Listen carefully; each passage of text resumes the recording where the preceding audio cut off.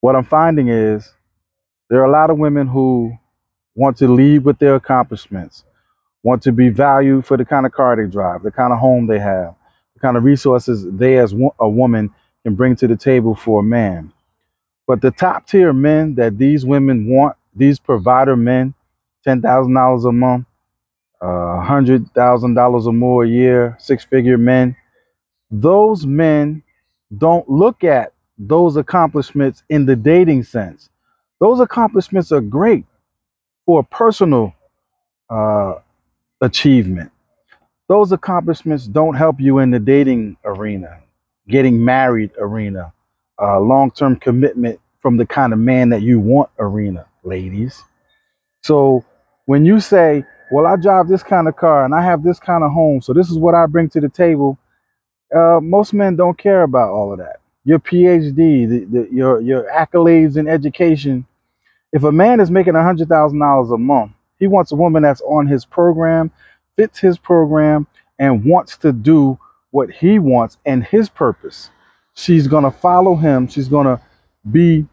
I know women get ticked off with I'm not following behind him. I'm walking side by side.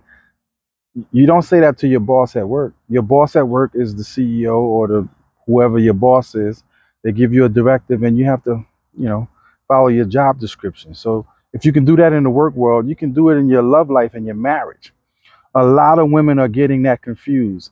They confuse attention from regular men as the kind of attention that a man would want for a long-term commitment, and it ends up being frivolous sex.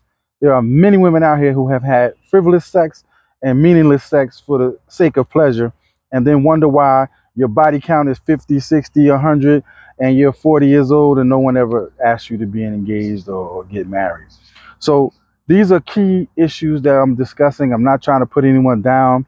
I've been thinking these things and saying these things for years, but they go in one ear and come out the other for so many women. Men understand it because men are the ones that choose the woman that they want to live the rest of their life with for different reasons than women allow themselves to be married to certain men. So think about that. And I'm going to be honest with you. Let me stop this.